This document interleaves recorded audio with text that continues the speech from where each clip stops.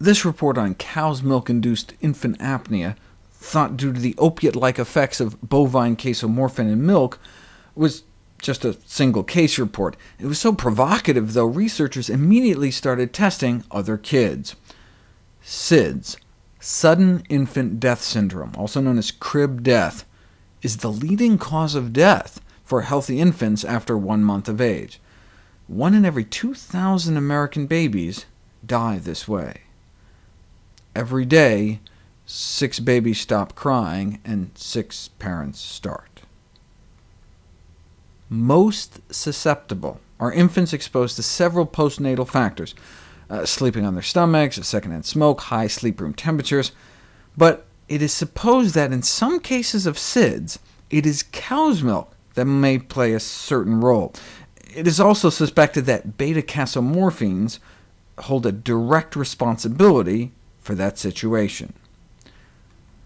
Beta-casomorphins are biologically active with, as its name suggests, effects similar to that of morphine.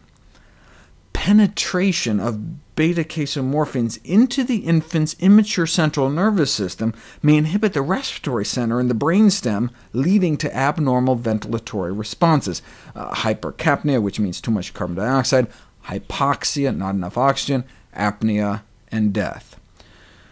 So what they did was study infants who had recurrent life-threatening episodes, meaning apnea, where they stop breathing, or turn blue, or become limp, etc.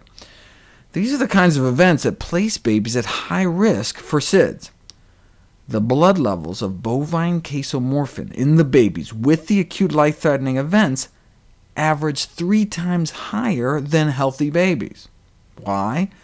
Well, there's an enzyme that gets rid of casomorphin, and the activity of that enzyme in the affected group was only half that of the healthy kids. So some babies may just not be able to clear it out of their systems fast enough and are placed at risk for death.